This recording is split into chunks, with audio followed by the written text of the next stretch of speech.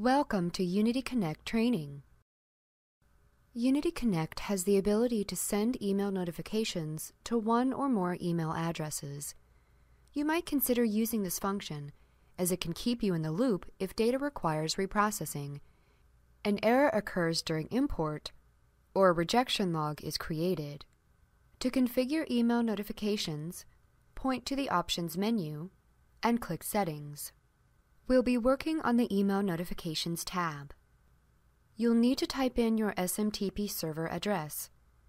Typically, someone from the IT department can provide this if you don't know it. Most servers require authentication to send emails. If so, check this box. Enter an account name and enter the password.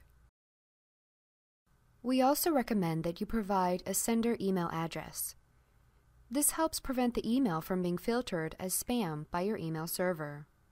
Provide an address for whomever you want to receive the emails. Note that you can add multiple recipients as long as you add each to a different line.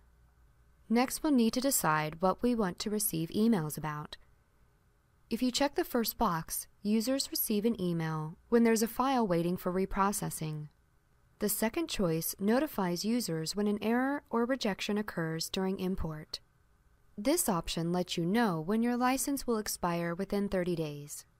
Finally, you can be notified if network fluctuations temporarily sever the connection. However, you may determine that this is not worth receiving emails for a loss of connection, as the system auto-connects after a short time. We recommend testing the system once everything is configured. A test email is sent to each recipient. Finally, click OK. Complete your training by viewing Part 12.